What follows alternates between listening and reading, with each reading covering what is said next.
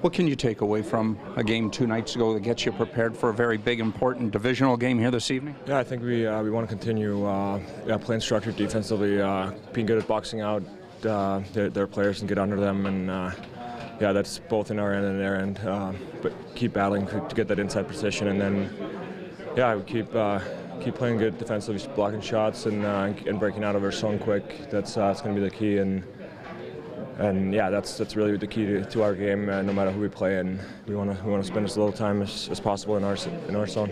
Yeah, and quick touches for the D as they come back. How important is it for the gaps to be tightened with the forwards to help out to get the puck out quickly like that, and obviously reduce the pressure you see? Yeah, of course. All 6 of us on the ice got to be communicating and working for each other to get out of the zone quick. And yeah, the quicker the forward can come down and help the D, the better. So yeah, we look forward to another good battle here.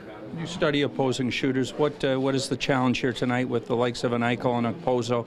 Obviously others as well, O'Reilly, different styles of players, but all very, very potent offensively. Yeah, of course you want to make sure you track down on the release, and yeah, that's really the key to any shooters, and yeah, just be on the puck. That's most important. The opportunity to get as busy as you were in the opening period the other night, do you like that? Yeah, I mean, it's good to get in the game.